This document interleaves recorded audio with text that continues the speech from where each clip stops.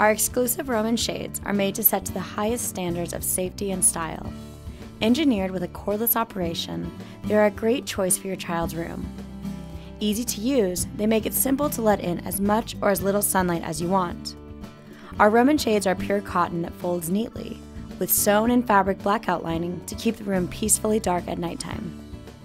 Our Roman shades have the ability to be mounted either inside or outside of your window frame. First, you must measure your window before choosing an inside or outside mount. Inside mounted shades are contained within your window frame.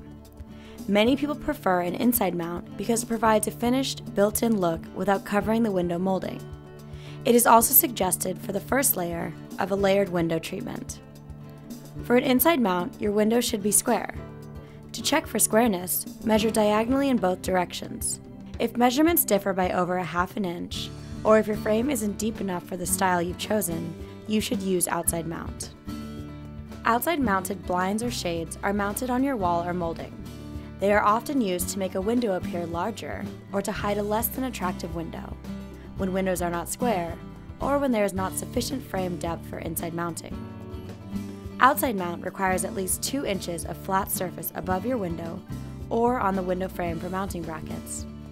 Using a tape measure, measure the area you want to cover, including any overlap on the surrounding wall.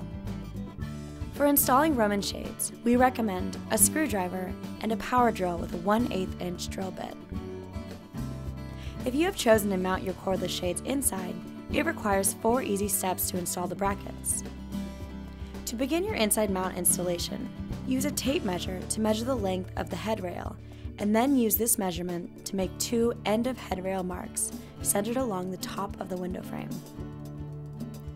Hold one of the C-shaped brackets against the top of the window frame.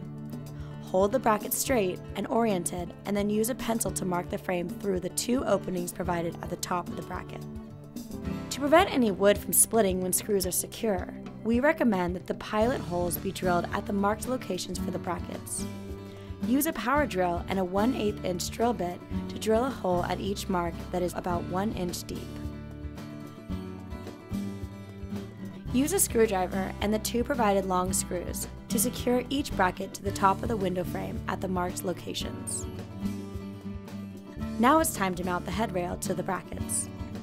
Position the headrail so that it aligns with the 2 mounted brackets, and simply secure the headrail by pushing it into the open end of the brackets. Make sure that the headrail is centered between the brackets. Once the headrail is properly centered within the brackets, use a screwdriver and a provided short screw to secure the mounted headrail to each end bracket. Mounting your shade on the outside of the frame requires the same steps as for inside the frame, except for the position of the brackets. To operate the shade, pull the shade down by the handle to your desired location. It will automatically lock into place. To lift the shade, you must first pull the shade down a short distance, and it will unlock from the location and retract upwards.